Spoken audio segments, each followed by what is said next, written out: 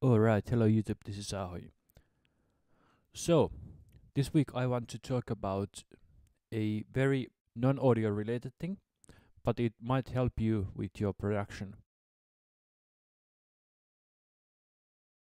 If you are multitasking when you are working with your DAW, and you might have a browser open, I noticed this one day that if you have watched especially a lot of YouTube or other videos online, the videos for some reason get cached into your memory and it doesn't show in the activity monitor.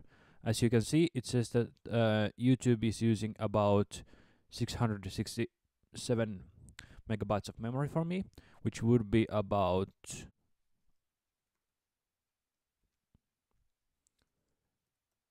it would be about 17% of my CPU usage.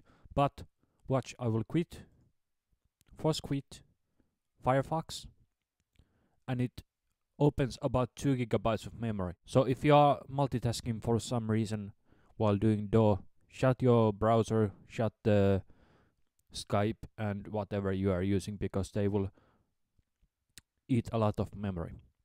Thank you for watching and make good music.